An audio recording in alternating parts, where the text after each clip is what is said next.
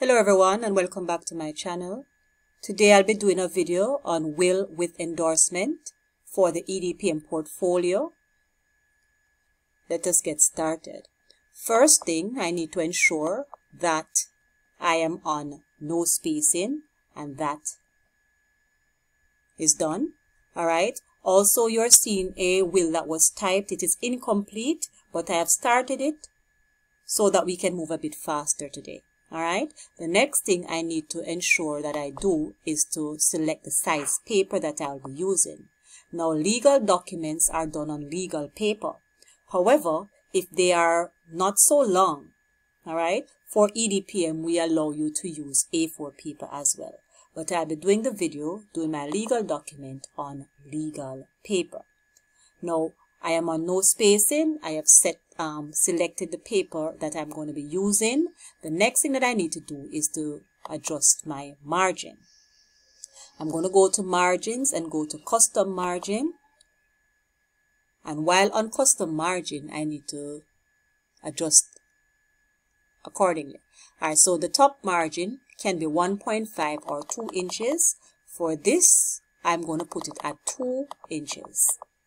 The bottom margin will remain at 1 inch. The left margin will be at 1.5 and the right margin at 0.5 inches. And because I'm only doing it for, the will that I'm doing will be on one page, I will select apply to whole document. I will not go and set a margin for my second page because the will only be on one page. Now, as you can see, it shifted a bit. And so the top margin is a bit wider, now at 2 inches. The left margin is also wider than the right. Alright, so my margins are now set. The next thing is that I need to ensure that my document is in double line spacing. We still maintain a triple space between the heading and the body. See that I have one heading, this will be my main heading, and the rest will be the body of the document. So we still maintain that triple space there. Alright, so I'm going to highlight everything else and press Ctrl 2, which is a shortcut key for double line spacing, and ensure that I place it in double line spacing. While this is highlighted, another thing that we need to ensure for legal document is that the alignment is justified. Some would say fully justified. Alright, so currently it is on left align and that's what it is on by default. So I need to justify so that, right, and when justify, I will have now my left and my right margin. The information will be equal there. Alright, and then the next thing that is taught with legal documents is that any line that does not carries itself over to the right margin, we use the hyphen to take it over to that margin. Alright, so why do we use the hyphen? We do that because we are trying to prevent persons from adding to this document. Alright, we cannot trust people these day and age, and so person will try to tamper with the document. Alright, so we carry over any line that does not go over to the right margin. We use the hyphen to take it over there. Alright, and so I'm going through my entire document and I'm doing just that to ensure that every line is at the right margin.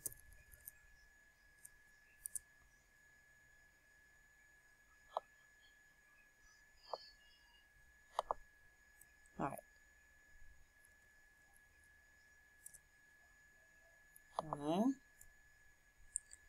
Alright, I have not typed my attestation clause as yet. While everything is in double line spacing, the attestation clause is always written in single line spacing. But I'm modifying the top portion of my document first, and then I do that part. Alright, so the other thing that we need to ensure as it relates to legal document is that there is no punctuation mark. And when I say no punctuation mark, I simply mean no commas or full stops. Alright, so where there is a comma, we leave it out. And where there is a full stop, or should be a full stop, we put a space. Alright, so I'm just scanning through. Okay, so after Kingston, I have a comma, so I'm going to take that out. And then I'm seeing where my numbers are, 1 dot, 2 dot. So I'm going to take out that. Alright. Alright, note also, look at number 2. I appoint my beloved wife, Mary Smith. It said that whenever someone's name is being mentioned for the first time, that name is always placed in capital letters. Mary Smith is being mentioned here for the first time. Her name is in all caps, right? If we go down, I think her name is mentioned again. Here it is, right? And the said Mary Smith. Then you don't need to place it in all caps. But for the first time a name is being mentioned, it must be in all capital letters. Another thing that is taught for legal documents is that we do not use figures. Instead, right, we write it out in words. I don't think I'm seeing any such thing here. Now, the numbers in an address, etc., can remain. All right? But as it relates to figures, you're putting in maybe $1,000, you write that out in words. All right? And the date is also written out in words. 21st day of February 2021. That is written out in words. All right? So I'm going through, and this looks good so far. All right, good. So the thing that is left is for us to do the attestation clause. And basically the attestation clause is the aspect of the document where the signing takes place. All right, so let us look at that as we go along now. All right, so let's do this together. All right, so I have signed by the named testator. All right, I'm going to set a bracket at a tab at, double click on the tab bar. All right, and my roller bar to get the tab stop. I'm going to set a 3-inch tab, select set, press OK. And I'm going to just tab over at 3 inches and put a bracket. All right, and I'm going to do that for everything going down. Now, once I have that bracket there, I need to ensure that my document is on no spacing when I enter. Why? Because the attestation clause is written in single line spacing. All right. Once I set it, it will jump off from time to time, so you'll have to set it back. All right. And my font size was changed, so it's now on single line, and I press enter. All right. So above name testator, Richard Smith, as and for his, I always try to see as much of the word as we can. Last request can't hold there. I'm going to press the tab key and curly bracket. Why I set the tab also is because and I put the curly bracket after at 3 inches. If I do not do that and I wait until I type, then I put the curly bracket, what will happen is that when I'm printing or so, the information can shift. Those brackets can shift. Right, the brackets can shift. And because I do not want that, then I set the tab stop to prevent all of that from happening. All right, each other tab bracket.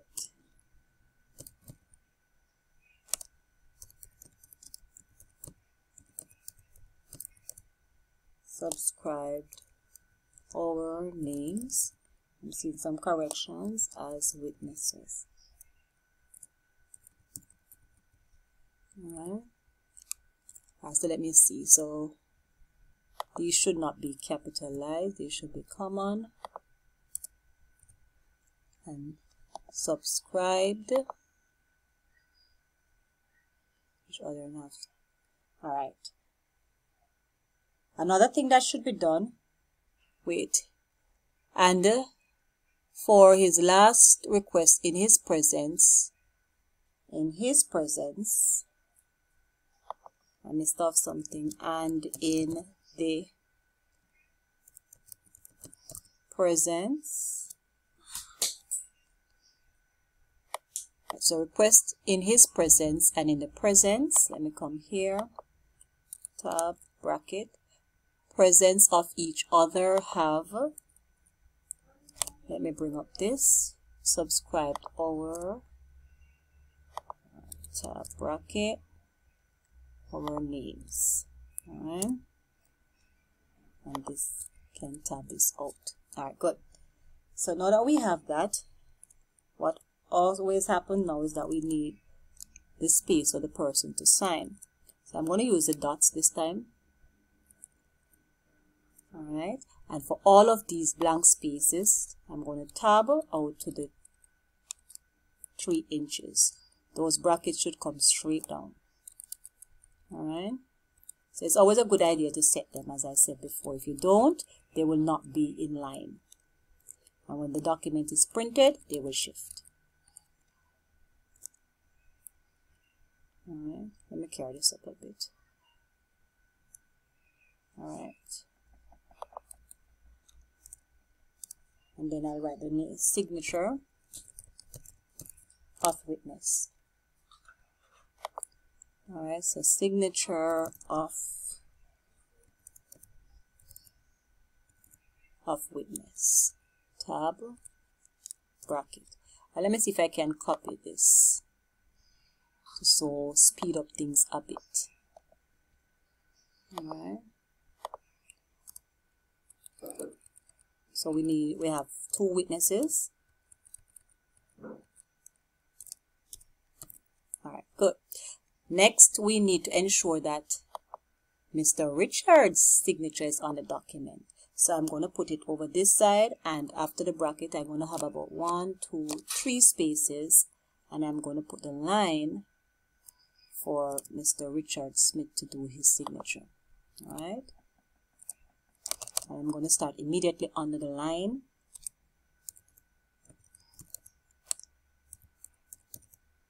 Alright. And that is looking like my legal document. Good. Alright. Oh, another thing I forgot.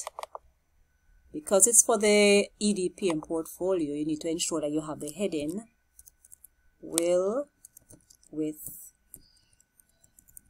Endorsement. Tab across, and then you write your name. And I'm going to say this is Dennis Dunkley. Ensure that this is in Times New Roman, font size 12. Alright, and I'm going to also ensure that I have different first page. Alright, and close. Well, I don't need to put different first page, seeing that it is one. No, I still want to do it. Why? I'm going to put endorsement on page 2. So I'm going to copy this because it's going to disappear once I select different first page.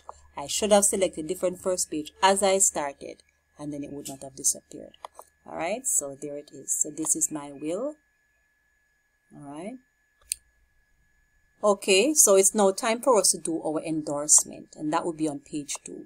Alright, I'm seeing this information here because of how I would have done this at the beginning. So let me just take that out.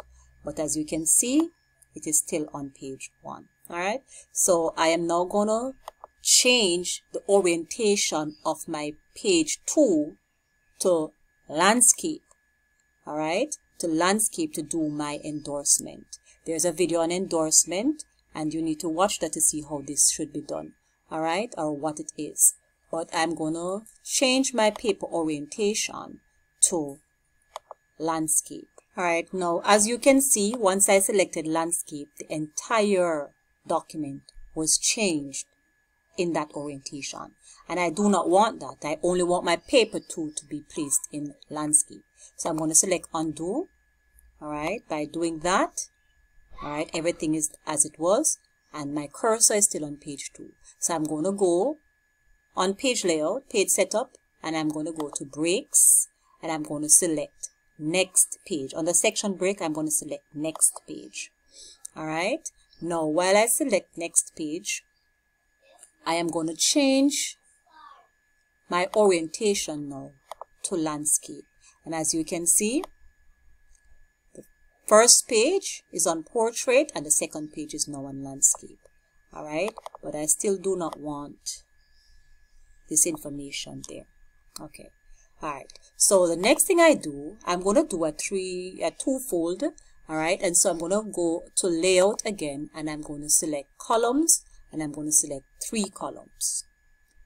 All right, and here you can see column 1, column 2, column 3, and I'm going to put my endorsement on column 3. Again, you can watch that video with endorsement to see what it is all about. All right, I copied an endorsement to my clipboard, so I'm just going to bring that over here. All right, so this is the endorsement, and I place it in the center. So it's 3 columns, and I place it in the center column. And that is it. I'm going to also center it on the page, so by taking it down some more. What do I have on this endorsement? The date that is in the will, the name of the person, and the lawyer. All right, and that is it. Let us quickly go to print preview to look at this finished document. All right, so I have my will on legal paper. Let me try to zoom it up a bit, because I know that many times once these videos are published, you can't see it. All right, all right, so there is the will on the left. All right, the margins stand out. I'm able to see my margins. Will looks good to me, and the endorsement is on the center portion of the paper, all right, which is now on landscape. All right, another thing to note is that the endorsement will be printed on the back of this will. So this paper that I have here in portrait orientation, when I'm printing, I'm going to print on the back, and it's going to be printed on the back in the landscape orientation. All right, and that's it for will with endorsement. I do hope you understood what took place here today. If you did, please give the video a big thumbs up. Please remember to comment, to share with someone else who you think can benefit from this topic. And also don't forget to subscribe so you can always be a part of my new uploads. Thanks for watching, and see you in my next video.